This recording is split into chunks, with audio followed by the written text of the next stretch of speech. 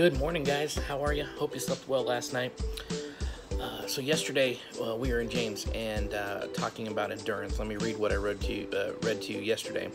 Consider it great joy, my brothers, whenever you experience various trials, knowing that the testing of your faith produces endurance. But endurance must do its complete work, so that you may be mature and complete, lacking in nothing. And I'm going to stay here for a bit. Because when we think about the scripture, we have a tendency we say, okay, endurance. So the trials that I'm going through, I need to have endurance to make it through. Because that's why we're being tested according, we read this and it produces endurance in us. So, but one test doesn't actually make endurance. It's really what it is. It's a lifetime of working out what we believe is real in our life, and to have endurance, and what it's talking about is to do its complete work. So we think about endurance as something that I have to do, that I have to endure. The other aspect of understanding endurance is the fact is that we can't endure without Him, because we will fail. The scripture says over and over again, it's for instance, let's look at this. Righteousness can't be worked out through us unless it's His righteousness. We can do good things and right things, but it won't endure unless it's Jesus working through us. And we see that played out in scripture. Another aspect of endurance is it's something that it says it's something that lasts. There's a Psalms that talks about God, and it says all these things, but His love endures forever.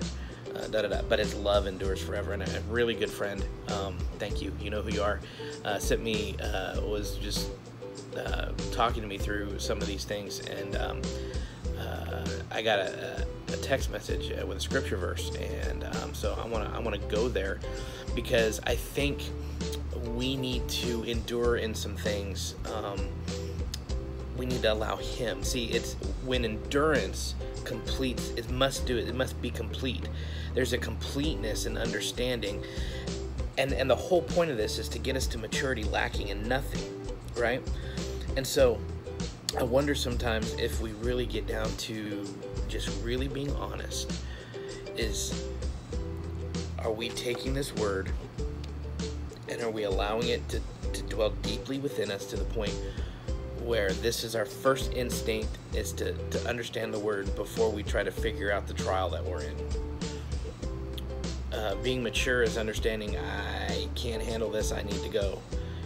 They talk about leadership being like, leaders are what they're really good is leading on other leaders that surround them, and which is, again, it's a constant learning tool. It's a constant thing. So let's get into this. Let's go to 1 Corinthians chapter 13. Yes, 1 Corinthians 13, because I want us to read this in light of endurance, and I want us to understand that that what is the one thing that will endure is the Lord. God, He endures forever. His character endures forever. His love, all these things. So it says, if I speak of human or angelic languages but do not have love, I am a sounding gong or a clanging cymbal. If I have the gift of prophecy and understand all mystery and all knowledge, and I have all faith so that I can move mountains, but I do not have love, I am nothing. If I donate all my goods and feed the poor, and if I give my body in order to boast, but do not have love, I gain nothing, because love is patient, it is kind, it does not envy, it is not boastful, it is not conceited, and does not act improperly, it is not selfish, it is not provoked, and does not keep a record of wrongs. Love finds no joy in unrighteousness, but rejoices in the truth. It bears all things, believes all things, it hopes in all things, and endures all things. Love never ends. Love itself is enduring, the true love of God. But then it goes on, but if I have the prophecies, they will come to languages, they will cease. Knowledge, they will come to an end. For now we know in part and prophesy in part, but when the perfect comes, the partial will come to an end. When I was a child, I spoke like a child, I thought like a child, I reasoned like a child. When I became a man, I put aside childish things. For now we see indistinctly as in a mirror, but then face to face. Now I know in part, but then I will know fully, and I am fully known. Now these three remain: faith, hope, and love, and the greatest of these is love.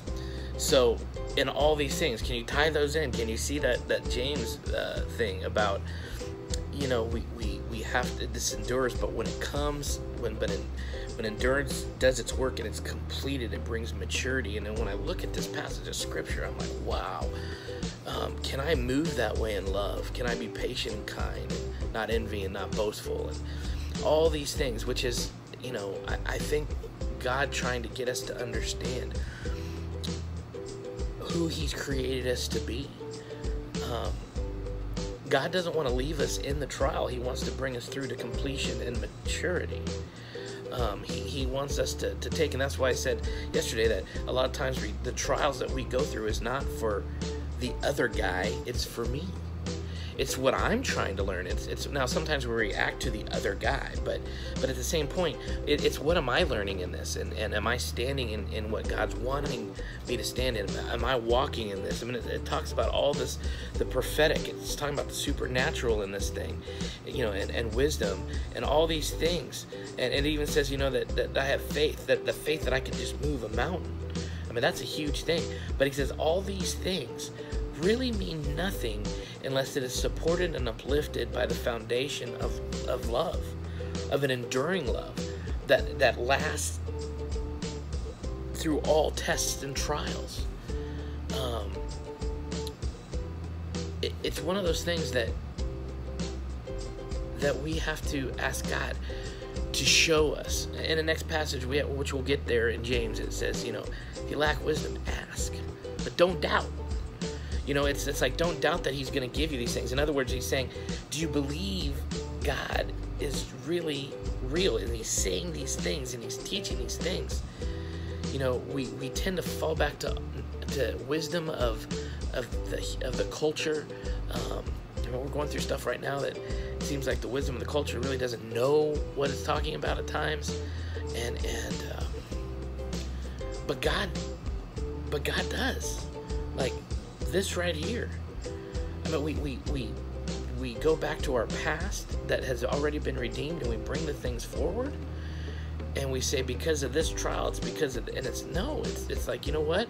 I think if we haven't resolved some issues, then yeah, that could be part of God bringing that so that endurance can be completed in us. What this endurance is our faith and our belief in God. It's this love it's talking about. It's this love that says we are going to endure through the things. I hope I've encouraged you today. I hope you've looked at this in a different light and see how these kind of come together. But I want you to know that God is trying to remain in us. The things at the end. I've looked at this passage of scripture, 1 Corinthians 13, so many times. But then it's like, now these three remain: faith, hope, and love, and the greatest of these is love. Like God is getting us down to these things, that we have faith, that we have hope, and that we have love. But the greatest of these is love. Love is what gives us the faith, love of the Father, love of people. It gives us the faith. It gives us the hope.